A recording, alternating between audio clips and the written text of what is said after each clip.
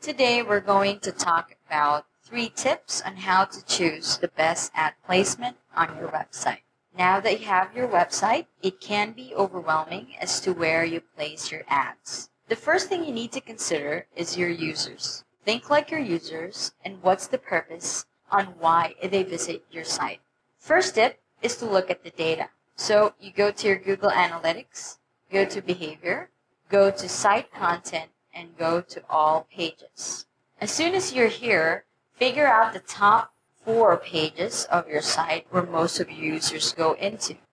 So with your top 4, you go to these pages and think like your user. So say for example the home page is one of your top 4 pages. So this ad here is very strategic because as soon as the user comes in, he can see or she can see the ad here. And then the user usually scrolls down to get more data, to get more information on the website, or go here to an article. So this placement here is really good. Next to an article page. Say this is one of your top 4 pages. In this case, most likely the users will scroll down and read the content here.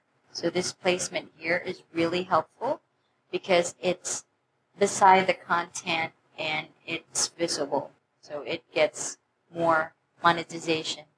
The last tip, the third tip, is to always do testing. There is no one-size-fits-all practice in ad tech, so you always have to do your testing. The best practice is to do testing at least a week or 2 to compare data. That's it. Thank you for watching.